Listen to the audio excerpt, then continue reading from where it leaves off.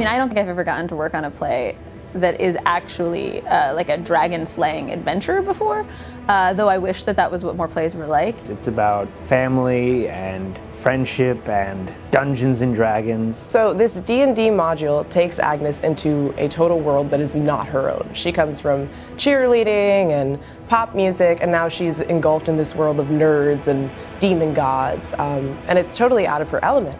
It is both a comedy and a sci-fi fantasy adventure, but it goes to some very real places. On the surface, it's about fantasy and Dungeons and Dragons and not fitting in, but underneath that, it's about otherness and it's about being treated equally to people. And it takes place inside of a Dungeons and Dragons campaign.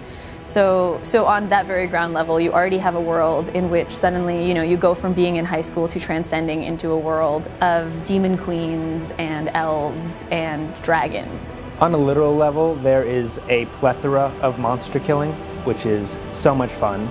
But it's also, the she is really important because we get a super powerful female lead on stage. So you have a lot of nerd female protagonists, but very rarely do you get to work on something or even see something where actually the person from a strength perspective kicking butt the whole time is a woman.